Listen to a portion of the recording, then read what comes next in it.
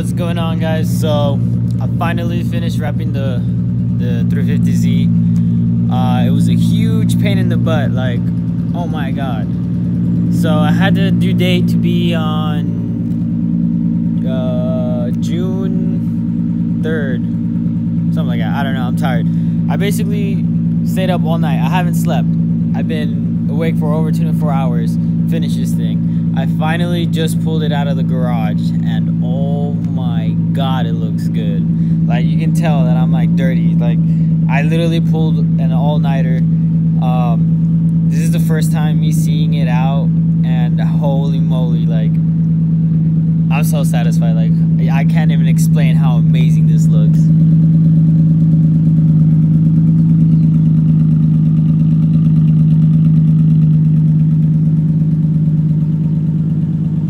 I'm not even aired out either. I should probably air out, but it's incredible how it looks.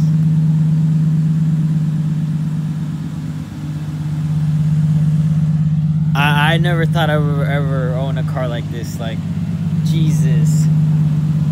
Now the only thing to do is wash it, because as you can tell, it's filthy like everywhere. You can see all the dirt marks. So yeah, so today we're gonna have that car meet or that grand opening to the store that I was invited to. So I'm gonna be vlogging that just to show you guys like the kind of cars that we have over here in Oregon. So hopefully I'm gonna try to. It's like 6 in the morning, and I am trying to leave by like 8:30.